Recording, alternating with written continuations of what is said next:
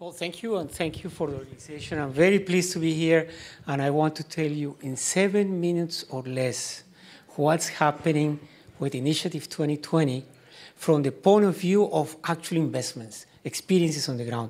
Well, Initiative 20 by 20 is an effort led by 17 countries in Latin America to change the dynamics of land degradation in the region. These are the countries that are participating in 20 by 20, and you see there the ambitions that they have in terms of restoration of land. The initial objective was to establish a goal of initiating restoration of 20 million hectares by 2020. Now we are at 50 million hectares. That's good, but that's just the ambition.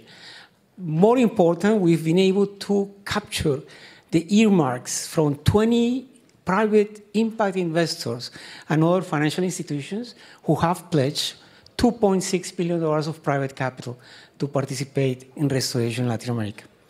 This is just a collection of the logos of the platform. You see many, many logos. So something is going well because it's attracting a lot of attention. We have about 50 technical partners. We have 20 private investors, and we are working in collaboration with some of the large multinational banks and also other institutions. Now, because this initiative was launched from the ground up, the definition of what enters into restoration has been provided by the countries themselves. And here you have the 5 windows of restoration entertained under 20 by 20. The commonality is restoring functionality of the land, restoring vegetation, carbon stocks, improving the quality of soil, restoring surface hydrology, restoring biodiversity. And these are the 5 windows that are being entertained. Landscape management, the first 2, reforestation, grassland restoration, avoided deforestation. The initiative has 3 activities. One is a political dialogue, which has been quite successful. The second is a technical effort, an analytical effort. The initiative has sponsored 7 regional studies on topics that are of critical importance for restoration. But I want to talk to you about one activity, which is the actual investment in restoration in Latin America. And for that, the platform has created a financial architecture, which is summarized here. And I don't want to go into the detail, but I want to answer the question, is it working?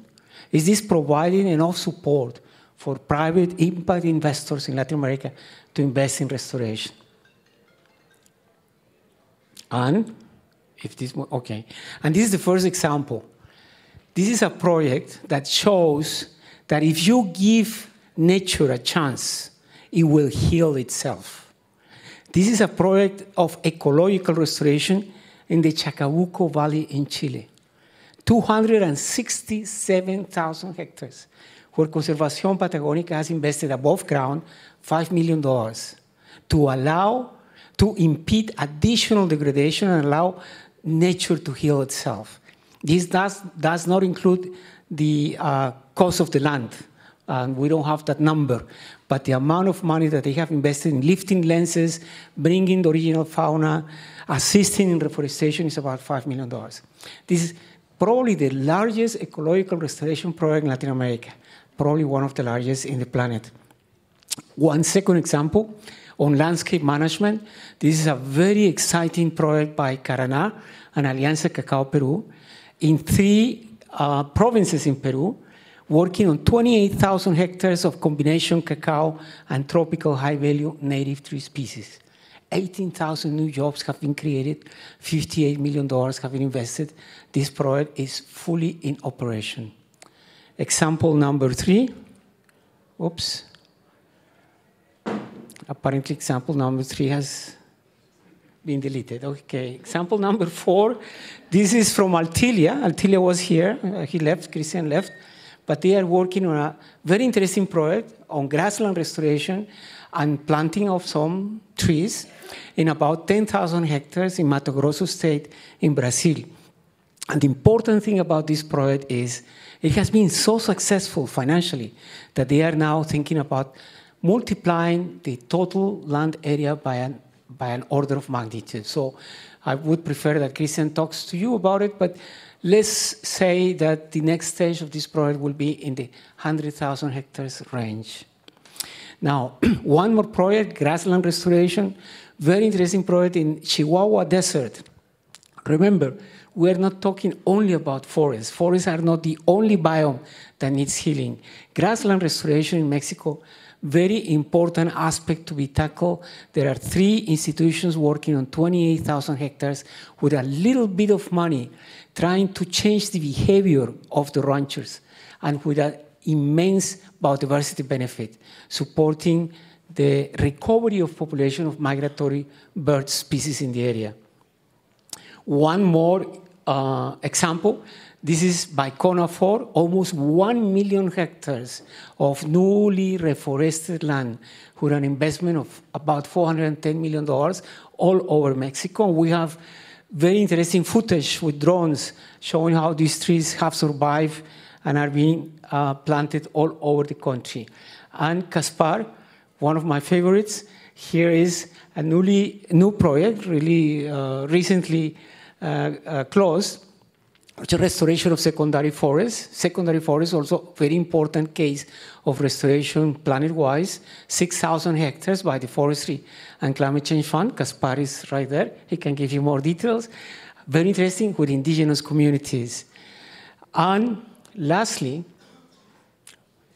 avoided deforestation is the cheapest way to restore land. Avoided degradation. And this project, Sierra El Divisor, was launched a few months back here in Washington.